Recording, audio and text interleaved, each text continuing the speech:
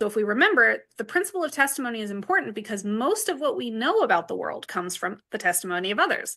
Most of us are not experts in physics and all of the different sciences, right? And so even though we have, some level of understanding of like Einstein's relativity, I know it's E equals mc squared, and right, I know certain, Pythagorean theorems and things like this. Like, obviously, I don't know how to prove those in the way that like a mathematician would, right? Or something like this.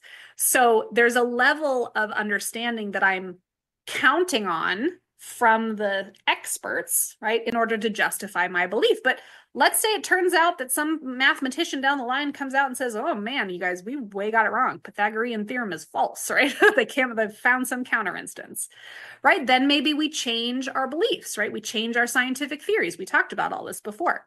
So again, most of what we think we know about the world comes from the testimony of others. So one thing that Hume is going to focus on is how we weigh that testimony of others against, again, our experience. So when we're just judging our own experience, we're weighing the present against the past.